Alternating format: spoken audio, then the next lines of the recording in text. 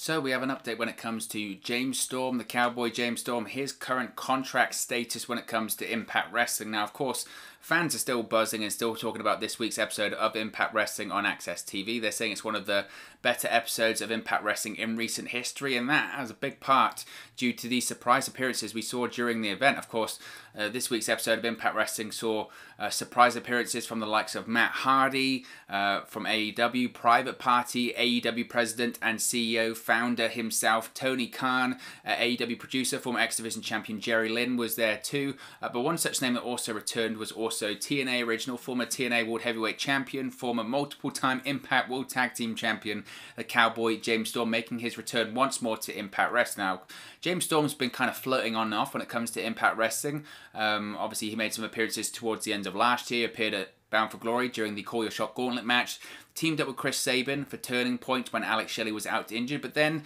he once again departed Impact. At the time, it was just announced he was just coming in to do a couple of TV tapings. He even said in an interview he was just helping the company out, doing them a favour, but he wasn't signed with anyone, hadn't signed a contract, and certainly wasn't under contract when it comes to Impact Wrestling. Now, when people saw his return this past week, myself included, a lot of people said, does this mean that James Storm had once again re-signed with Impact Wrestling? Has he now signed a full-time contract? What's the situation with James Storm? But it looks like James Storm is basically in the same boat as former WWE superstar Matt Cardona, in the sense that he hasn't signed a contract with Impact Wrestling as of yet. Now, in a report coming from Sean Ross Sapp of Fightful Select, it's Fightful's Patreon service, be sure to check that out and subscribe to him.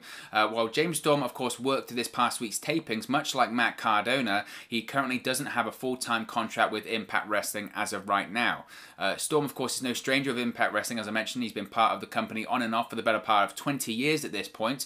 As I mentioned before, this past week, his last appearance came back in November of last year, teaming up with Chris Sabin to defeat the team of Triple XL, AC Romero and Larry D. But Sapp is reporting that James Storm recorded multiple matches as part of this week's television tapings for Impact Wrestling. So, of course, this week isn't going to be the last time we see the Cowboy on our TV screens when it comes to Impact. He's going to be on there for at least the foreseeable future. Now, Storm, of course, revealed last year that if not for the current COVID-19 pandemic, he would have actually been under contract right now with WWE, because he was scheduled to be part of the Raw brand, as specifically Paul Heyman, at the time the executive director of Monday Night Raw, wanted James Storm to be a part of his plans there, but obviously the pandemic changed everything, and he had that contract offer rescinded. Unfortunately, got into the best shape of his life, but he did not appear and sign with WWE. So that's the update when it comes to James Storm. So this isn't really shocking or surprising, really. I think Impact, if you look at Impact in the course of the recent history, they have a pattern when it comes to how they sign people, and James Storm is no different, really. I think back to Eric Young and Deonna Purrazzo when they signed with Impact last year. It's very rare at this point that Impact just hands out a full-time contract, that's you're in. Unless you're the Good Brothers or unless you're Heath, it's rare at this point. I think what Impact does like to do, what they prefer to do, is they like to get you in for a couple of TV tapings. They like to feel things out. They like to feel your dedication for Impact. They like to feel out what they can do with you creatively, and then eventually down the line they might work out a deal with you. That's what happened with Eric Young. That's what happened with Deonna Purrazzo. EC3 was the same. He came in short-term deal, a couple of TV tapings and a pay-per-view match, and then he left and went to Ring of Honor. Deonna Purrazzo, it was the same with her. It was the same with Eric Young. Come in, not on a full-time deal, just on an agreement. Okay, you work these tapings, these tapings, these tapings, and then eventually they say, look, we're happy with how things are going. The talent is happy while things are going creatively. They're happy to be tied down once again, because in the situation of Deonna Purrazzo and Eric Young, they just come out of long-term WWE contracts. They don't want to get tied down into something they're not happy with once again. So there is always this back and forth. There's always this back and forth. And whilst James Storm is making these TV tapings, whilst he's making these appearances for Impact, that line of dialogue, that communication between both parties is always going to be ongoing. So just because right now he hasn't signed a long-term deal with Impact, just because he hasn't signed a full-term contract with Impact as of right now, that doesn't mean that won't happen in the future. I think the fact that he's making appearances, as I mentioned, this past November for Turning Points, the fact that he's making the appearance now, and he's going to be appearing on multiple episodes of Impact over the course of the next 5 or 6 weeks, to me that's promising. And I mentioned this before. We spoke about it a couple of days ago, and we spoke about James Storm's return to Impact. And you have to look at the options available to him right now. And he did have an absolutely crazy 2020. As I mentioned, look at the timeline of his year last year. It's insane. He starts off the year working with the NWAs on NWA Power. He's one after the NWA World Tag Team Champions with Eli Drake. They're doing a tag team and all that kind of stuff. Then bang, the pandemic hits. But actually, before the pandemic hits, I've kind of got a bit ahead of myself there.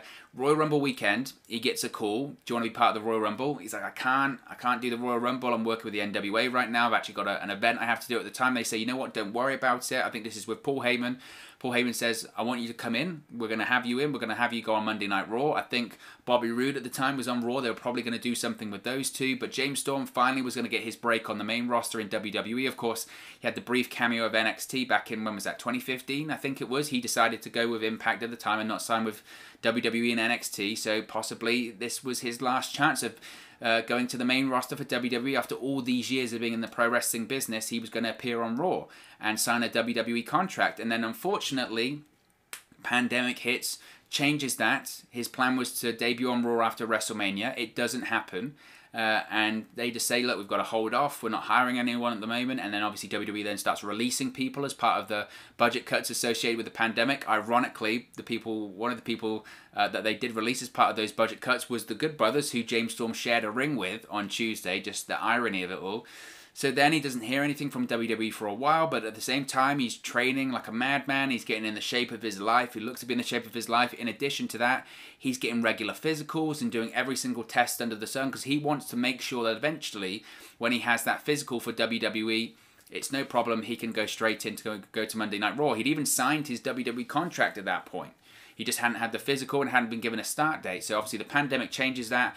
Gets to July time, he hasn't heard anything for a couple of months, and then obviously the contract offer's rescinded, and then he doesn't get the opportunity that I think a lot of people wished he would have got. So he's back to not really sure what's going on.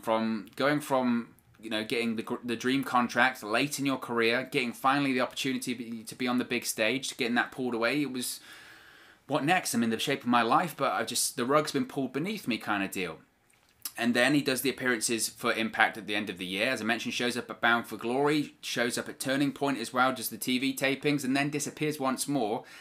I always felt that, considering the year that he had last year, he could go back to the NWA, but who really knows what the NWA is going to do in 2021? And they've got the affiliation with AEW, and I know that Nick Aldis is saying that the NWA Power Show on YouTube is going to be back in 2021, and I really do hope it does come back, because I was a big fan of that show.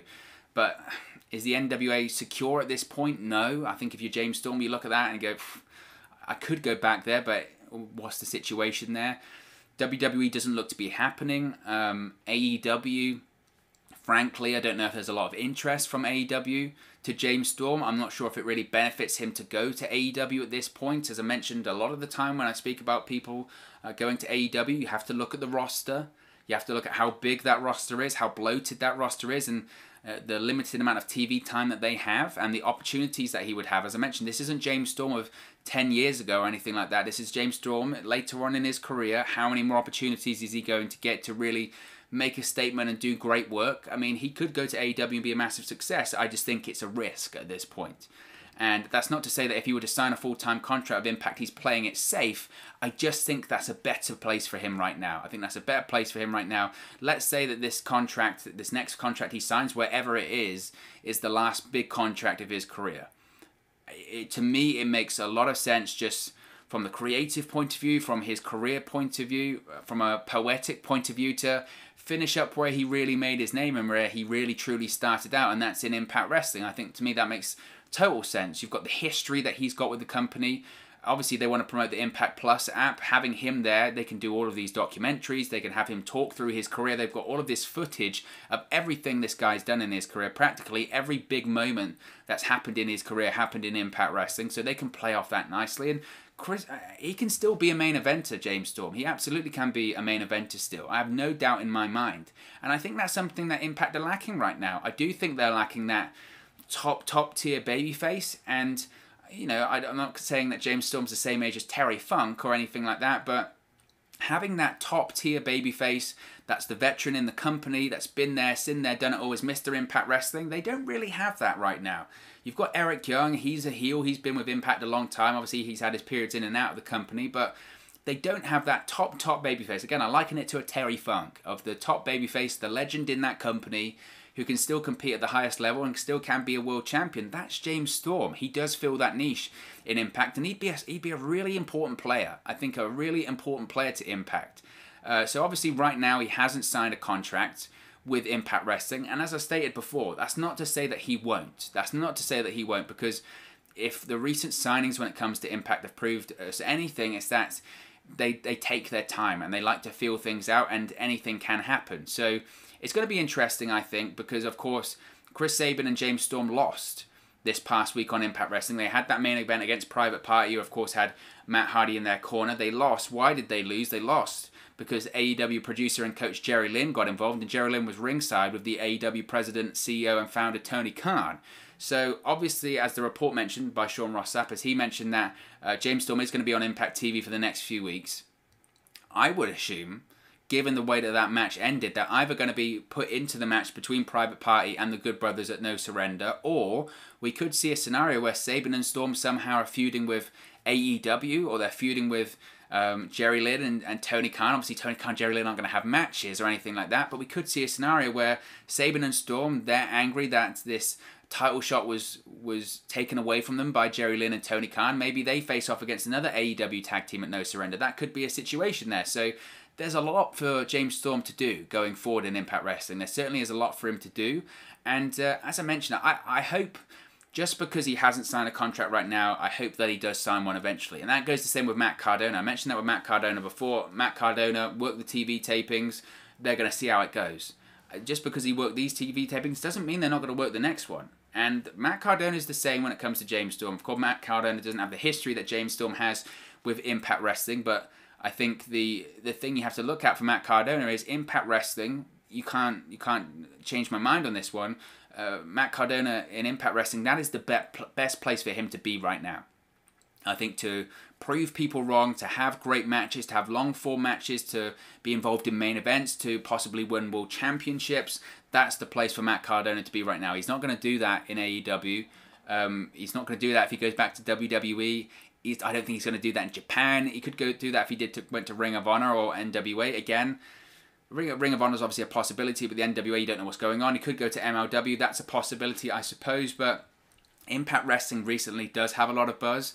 Are they a bigger company than Ring of Honor or MLW right now? I would probably argue they are, just in terms of the buzz that they have. People are talking about them. This affiliation with AEW in terms of Impact Wrestling has been very successful for them. Yes, the ratings had the big spike in the first week. This week, not as much. I think they actually went down, coming out Hard to Kill. But in terms of the popularity on social media, the fact that Impact's actually part of the conversation right now, Impact Wrestling is absolutely the best place for James Storm and people like Matt Cardona to be right now. So obviously they fall into the category of they haven't signed full-time contracts with Impact as of yet, but that doesn't mean that's not a possibility for the future. Anything can and will happen in the world of pro wrestling, so we just have to keep our eyes open and our ears open and watch and listen to what's going to happen soon, because I think we're going to see a lot of twists and turns as we head into No Surrender in a couple of weeks' time. But of course, as always, this is just one man's opinion. What are your thoughts on the news that James Storm hasn't signed a contract with Impact Wrestling as of yet? He's working on a per appearance deal and is just taking place at the current TV tapings, but anything could happen in the future. Let me know your thoughts in the comment section below. I'll do my best to respond and reply to all of your comments. Really enjoy interacting with you guys, talking about Impact Wrestling, WWE, AEW, all things pro wrestling here on the channel. So be sure to get involved with the community, drop a comment below. All opinions are welcome. If you have enjoyed this video too, please do smash a like on the like button. Really does help us out here on YouTube. Go up the rankings and get into people's recommendation feeds if they haven't seen our videos previously. But most importantly, if you haven't already, please do subscribe to Wrestle News 365. You can do that by clicking the bottom right hand corner of the screen right now, or if you wait a few seconds, there'll be a subscribe button at the end of this video along with another video for you to watch. Thank you very much for watching, listening, streaming, or however you come across this video today, and I'll speak for you again very, very soon. Hey guys, thank you for watching, listening, streaming, or however you come across this video today. Be sure to click on the video on the right there to watch our next video, or click the bottom there to subscribe, or the bottom right hand corner. Thank you very much, and I'll speak to you again very soon.